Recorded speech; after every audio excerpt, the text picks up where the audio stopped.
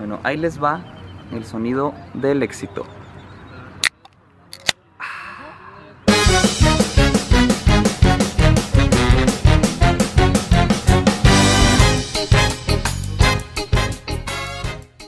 Hola, la verdad estos días han sido caos, he andado vuelta abajo, para acá, para allá, he hecho de todo un poco. Ahorita me dirijo a la presa de la Boca.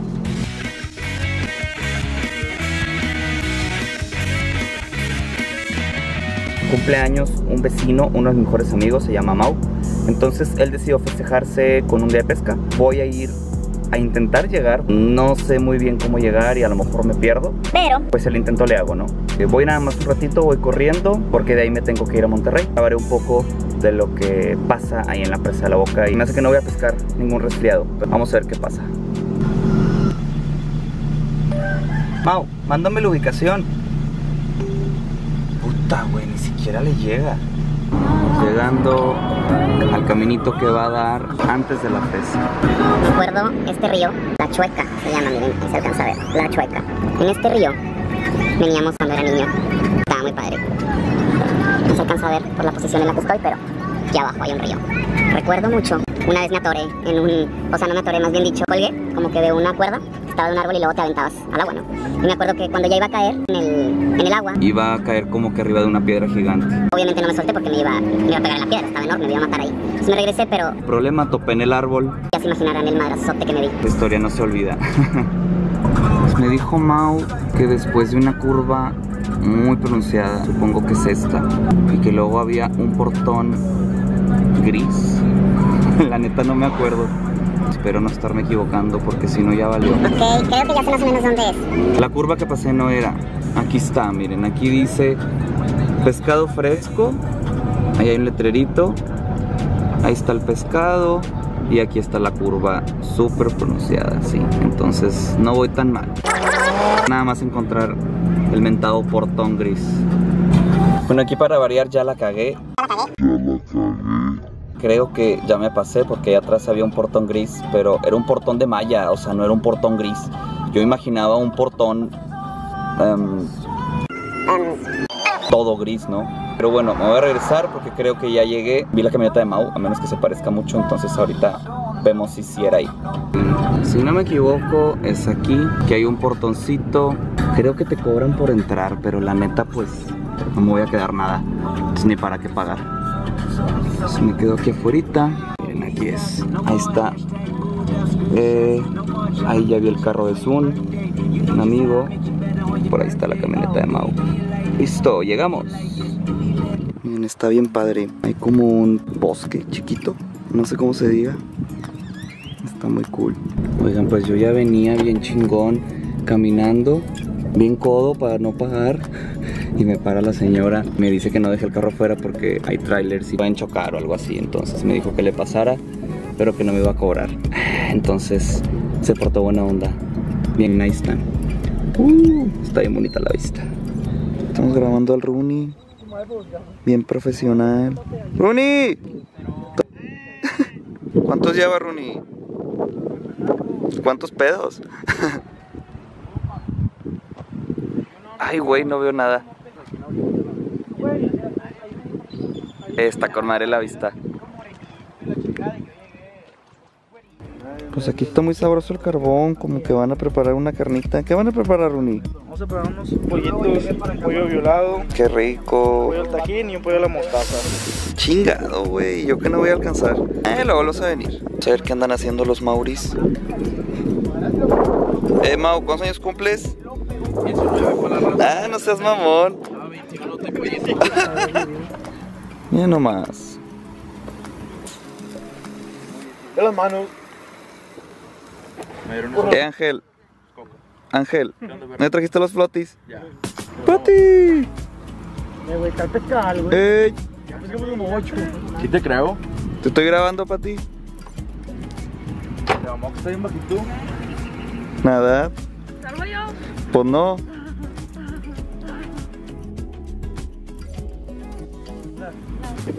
Sí me... ¿Qué le estás echando a Mau, sal? Mira. No. ¿Y el otro? Los pollos te quedan en la escuela. Qué rico. Adiós, amor, me voy de ti. ¿Qué sale? Tú. No. Sí. Mira. Le estoy tomando tu playera, Mau. De la Peña. Runi, no te vayas a ahogar. Lo saco yo a veces. Ah, todavía no Te va a dar gonorrea. Porque dicen que das cosas. Sí, filizón. Runi se orinó. Runi, si pescas acá un pinche bien chingón y se zafa la caña, ¿qué pedo? No, no se zafa.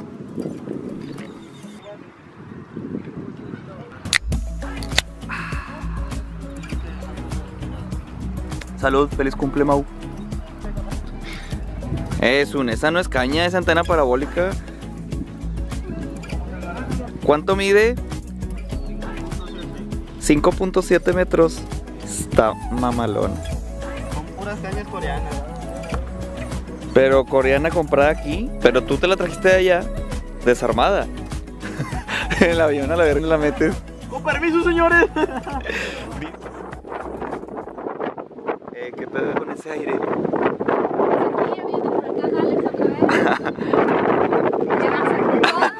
Como reportera, estamos aquí desde la presa de la Boca. Desde la presa de la Boca, donde podemos ver que se viene una tormenta tropical. Y el pinche tsunami. Mira la nubesota, güey.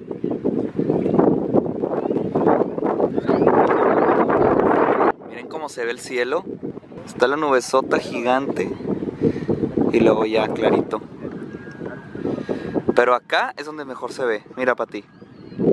Miren cómo se ve para allá. Wow. Se ve con ganas. Se ve chingón.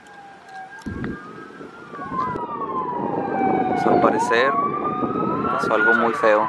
Esperemos que no haya pasado nada malo. ¿Qué crees que haya pasado?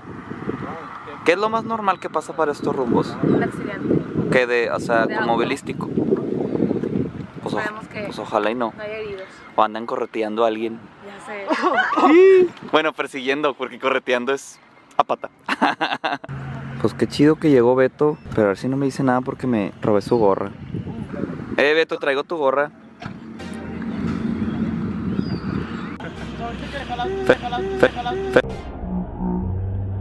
Pero no me la quites porque así me la voy a llevar allá al programa. ¡No! No me peiné.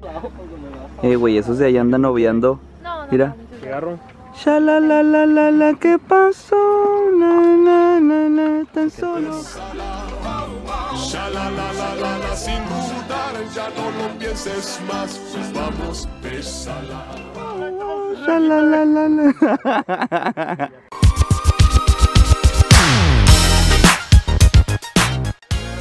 Ábrele.